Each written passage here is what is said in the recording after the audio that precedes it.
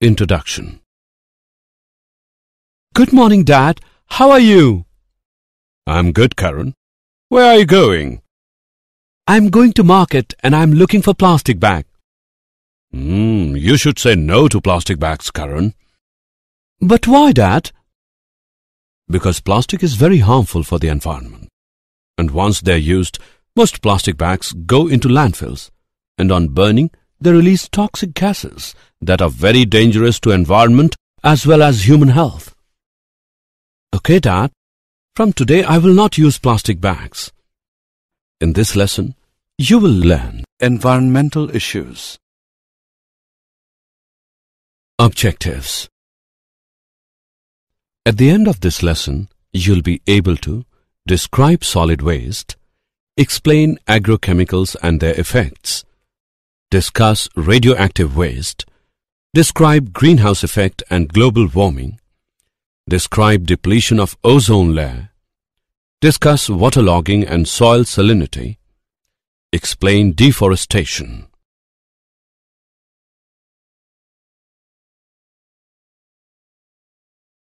Solid wastes. Solid waste is any garbage, sludge from a wastewater treatment plant and other discarded materials including solid, liquid, semi-solid or contained gaseous materials. Example of solid waste. Waste tires, septage, scrap material, latex paints, furniture and toys, discarded appliances and vehicles, aerosol cans, paint cans and compressed gas cylinders. Solid waste can be categorized into three types: biodegradable, recyclable, and non-biodegradable.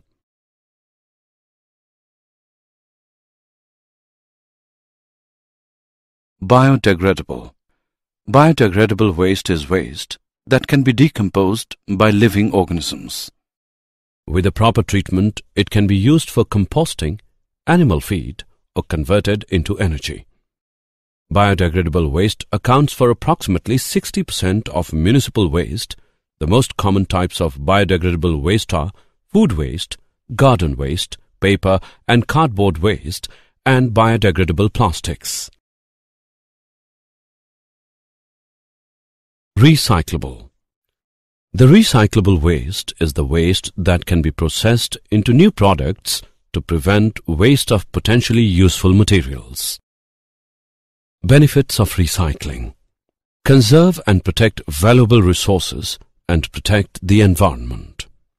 We can make the world cleaner and greener. This technique eliminates non-biodegradable waste. It also encourages local industries. It saves energy.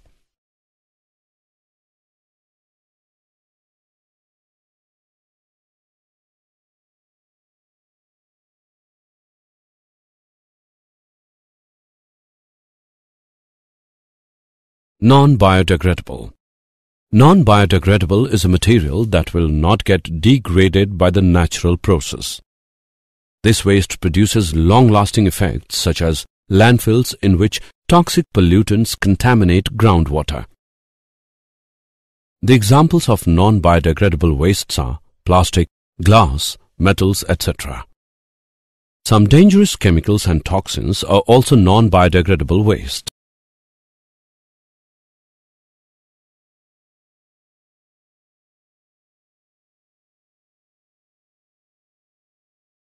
Case study of remedy for plastic waste.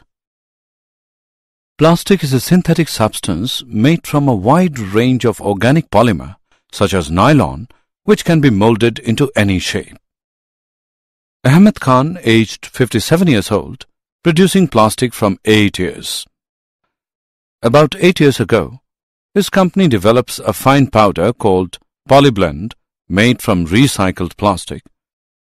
This mixture is then mixed with bitumen and then the developed mixture is used to lay roads. In this way, all the plastic waste has been used effectively.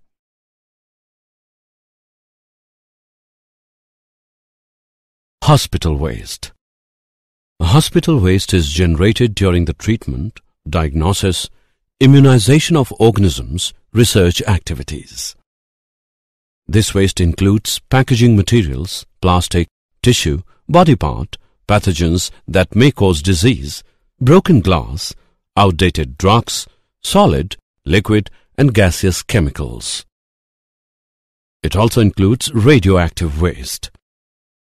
This waste is quite infectious and can be a serious threat to human health if not managed in a scientific and discriminate manner.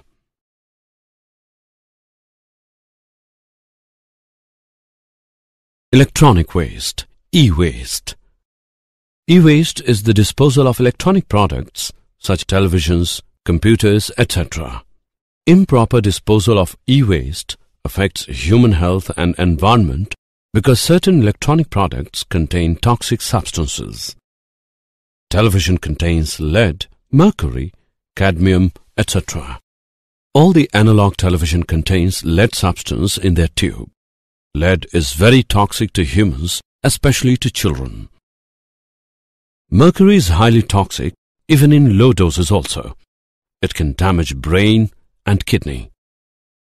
If a person is exposed to high levels of cadmium for a long time, then cadmium can damage kidney, liver and bone.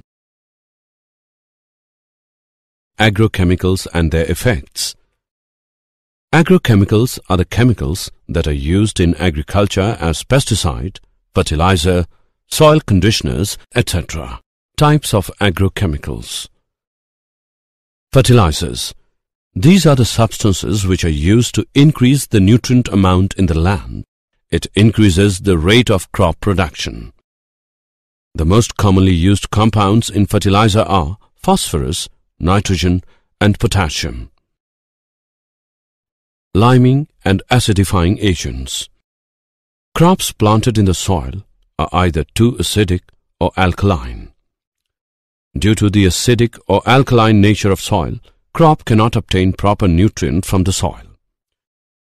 Acidic soils are commonly neutralized by adding compounds that contain calcium, usually in the powdered form of limestone. Types of agrochemicals. Soil conditioners. This type of substance is added to make the soil condition better by means of enhancing the aeration and water holding capacity.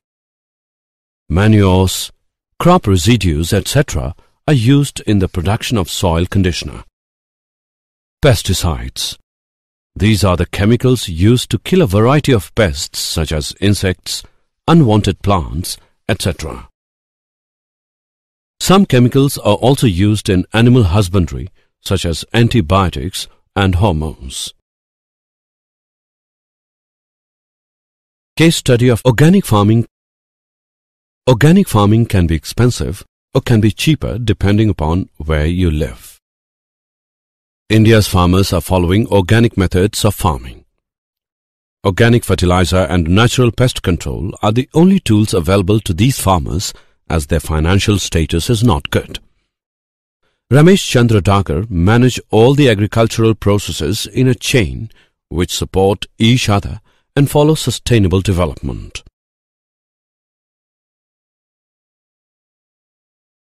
Radioactive wastes. Radioactive wastes are waste materials contaminated by radioactivity above certain levels. The effects of radioactive material on human body can be very light, such as reddening of skin, and the effects could be serious, such as early death or cancer. The degree of damage to the human body depends upon the amount of radiation exposure, the time for which radiation is exposed, the type of radiation. Exposure to lower doses of radiation leads to an increased risk of cancer or decreased fertility. Children are more sensitive to radiation than adults. Greenhouse effect and global warming.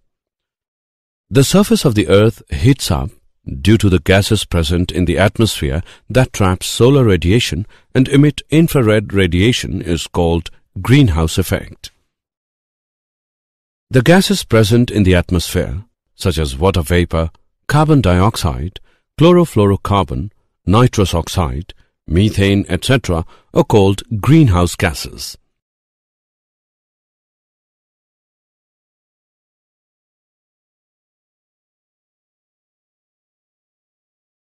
Global warming.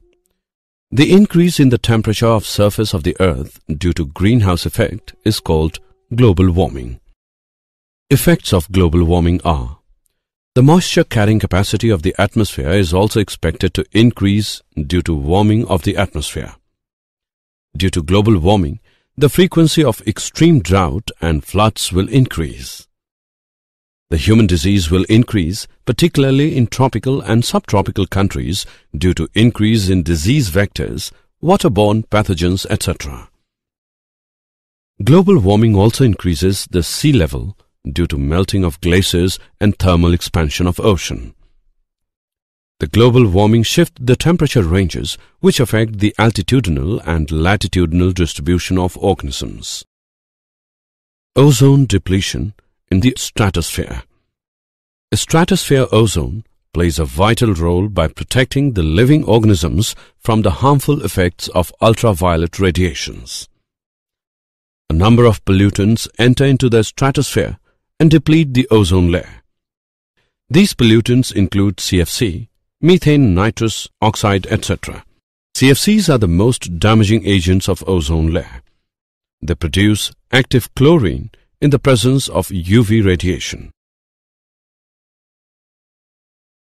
Effect of ozone depletion. The increased UV radiation increases the incidence of cataract skin cancer. It also declines the functioning of immune system. The increased level of UV radiation damages nucleic acids in the living organisms. UV radiation inhibits photosynthesis in plants and phytoplankton, which in turn affect food chain.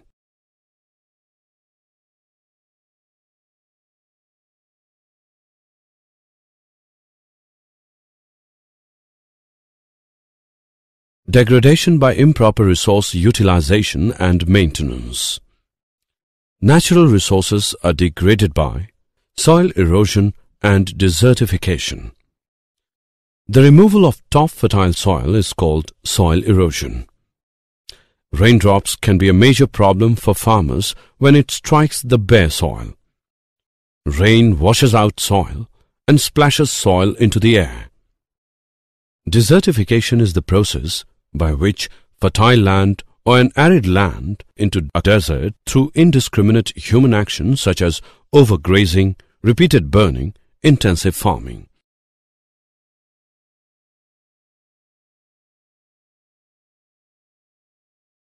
Waterlogging and soil salinity.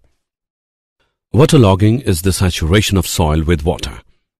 Waterlogging leads to the process of salinization. Salinization is the accumulation of soluble salts of sodium, magnesium, and calcium in soil to the extent that soil fertility is severely decreased. Increased salt in the root zone hinder plant roots from drawing water from surrounding soil.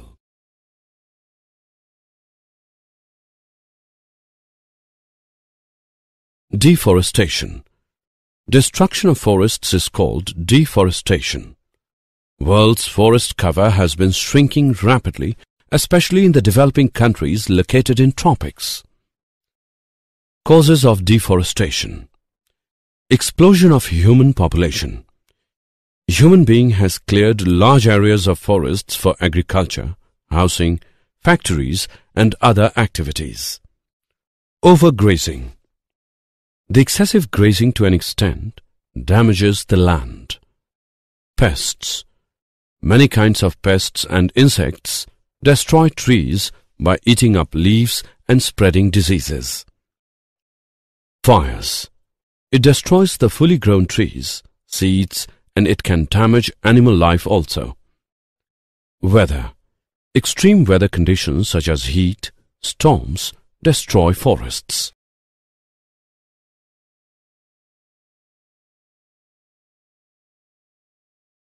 Effects of deforestation. Deforestation causes loss of habitat for a number of species. Deforestation causes climate changes. Deforestation also destroys canopy, which blocks the sunlight. This disruption leads to affect plant and animal life. Deforestation leads to destruction of flora and fauna. The process of restocking new trees in areas where they have been removed by cutting or other means is called reforestation.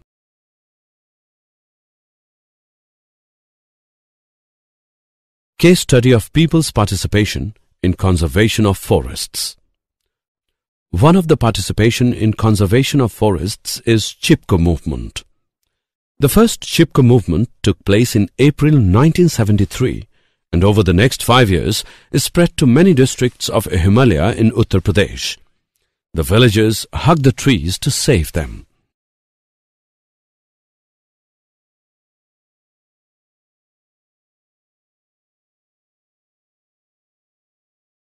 Did you know? New satellite data tells us that sea ice in the Antarctic is actually increasing. Sundarlal Bahuguna was a leader of Chipko movement. He was awarded with Padma Shri in 1981, Right Livelihood Award in 1987, Padma Vibhushan in 2009.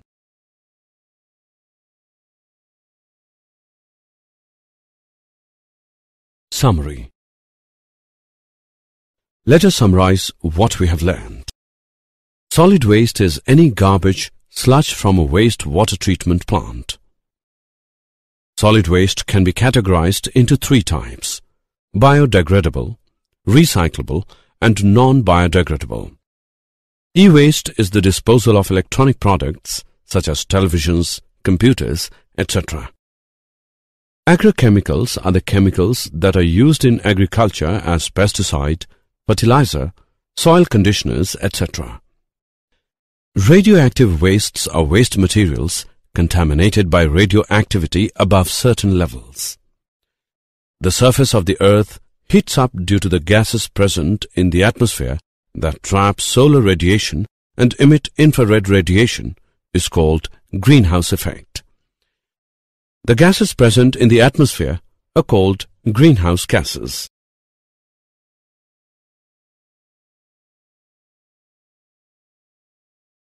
The increase in the temperature of surface of the earth due to greenhouse effect is called global warming. CFCs are the most damaging agents of ozone layer. They produce active chlorine in the presence of UV radiation. The removal of top fertile soil is called soil erosion. Desertification is the process by which fertile land or an arid land into a desert through indiscriminate human action such as overgrazing, repeated burning, intensive farming. Waterlogging is the saturation of soil with water. Waterlogging leads to process of salinization. Destruction of forests is called deforestation. The process of reckoning new trees in areas where they have been removed by cutting or other means is called reforestation.